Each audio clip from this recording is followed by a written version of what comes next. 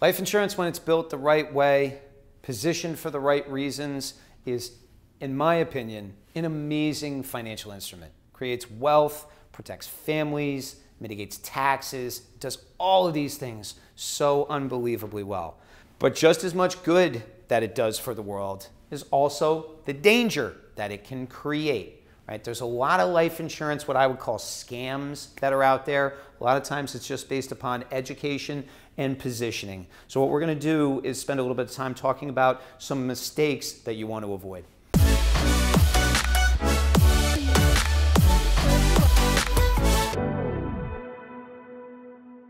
So in this session, we're going to focus in on 4 things. We're going to focus in on the purpose of the insurance.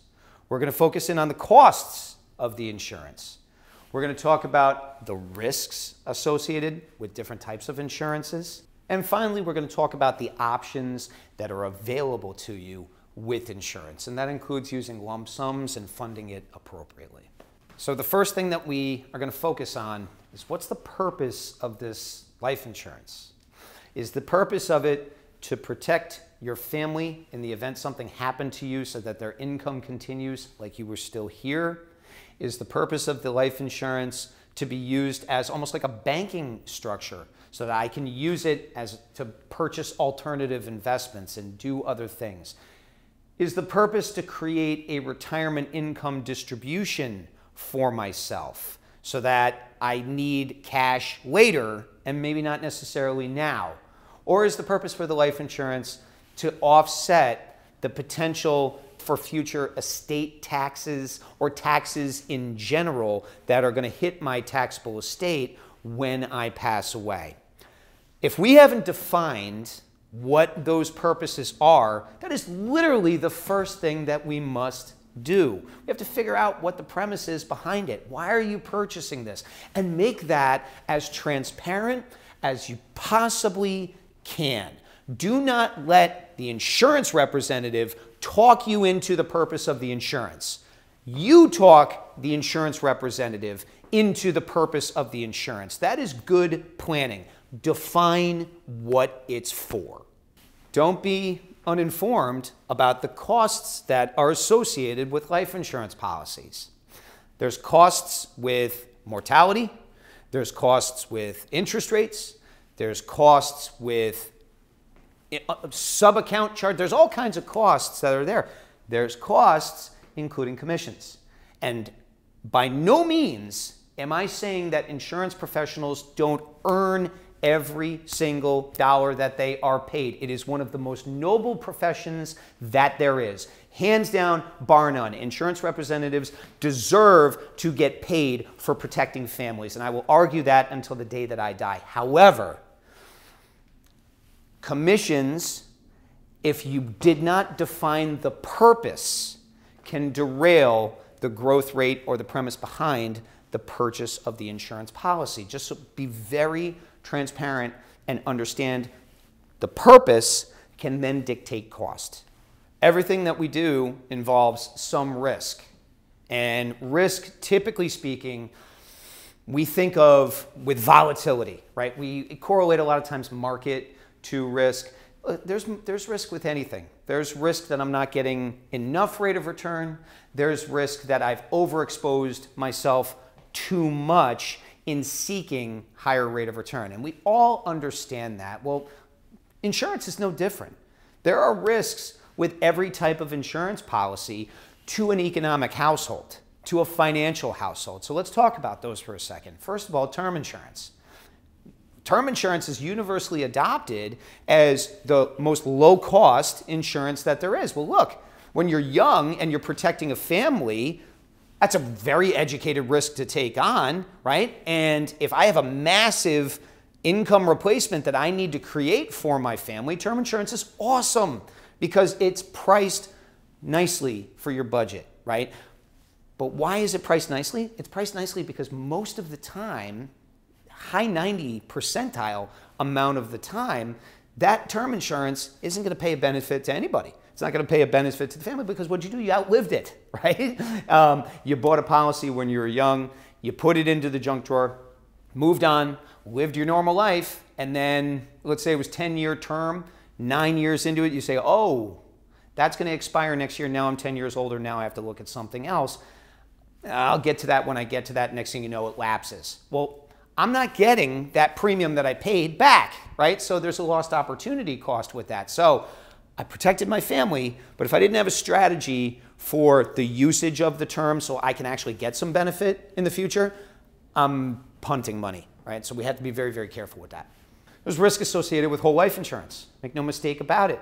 If I purchased a life insurance policy, specifically if I purchased a whole life insurance policy, and my anticipation was that I was going to use it as a leverage vehicle tomorrow, or if my expectations of it were that it was going to be a market, call it S&P 500 style return on cash, my expectations are not going to be met. And if I bought a policy that is going to benefit me in the long run, retirement income distribution wise, well, actually, quite frankly, it makes more sense for the costs in those policies to be kind of uploaded. That way, on the backside, it can do what I wanted it to do. But if I bought one of those policies that's front-loaded, right, or is more costly in the beginning, not structured the right way, and I wanted cash value in the beginning to use it, I'm going to have a bad experience. So again, define what it must do. Then it can be structured to do exactly what you want it to do. There's risk associated with index universal life insurance as well. Index universal life insurance, I am a fan of for a variety of different reasons. Can create retirement income distributions, gives me a little skin in the game with growing some of the wealth in there based upon benchmarking and indexes and all of those different things. But you have to be careful when you're taking a look or evaluating it from a standpoint of managing expectations. You want to make sure that when you're looking at a ledger with the index universal life, that you're not creating a false assumption that that money is going to grow at that rate each and every single year. The disadvantage that index universal life has is that it shows that there's really no way to show volatility in markets and how it impacts IUL. And then IUL, it has no hope but to underperform your expectations. So understand and keep measured your expectations for growth and also for risk inside of IUL, and then specifically pay attention to how you're funding it. You know, I think what's always important whenever you see somebody on YouTube or you know, you're looking to purchase something in the space of life insurance, there are carriers that have brand name recognition that have been around since 1850, 1840, 1860. When you look at the kind of insurance to buy, you want to buy it from a mutual company that has great fundamentals. And by the way, that's who you make the check payable to. You don't make it payable to the person around the corner. So to prevent yourself getting scammed, you want to make sure that you understand the carrier, that you're making the check payable to the carrier, and in that space, you'll be able to put yourself in a position to make sure that you're not being scammed. But remember, it's important to understand what policy you're buying and make sure it's the right kind of policy. And always have your accountant and your estate attorney or attorney double check everything you're doing.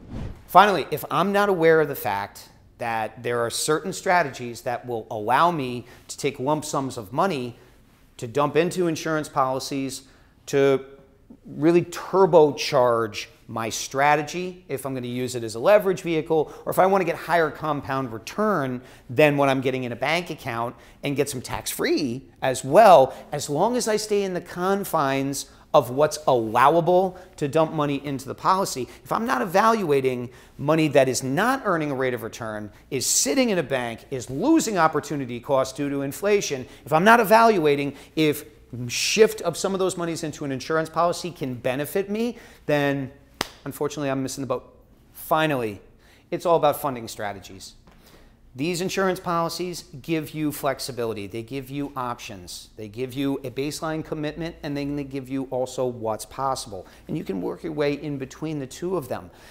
As long as you understand that it's a savings commitment in certain aspects, it's a cost in others, but what is that cost going to? Then you're making an informed decision about the type of insurance policy that you're purchasing and why it fits inside of your household. If you need to understand more, if you have not defined the premise behind the insurance, then you might be succumb to a scam. Really, it was just you made an uninformed decision. Make an informed decision. Click the link below. A member of our team will have a conversation and fit the appropriate insurance strategy into your world.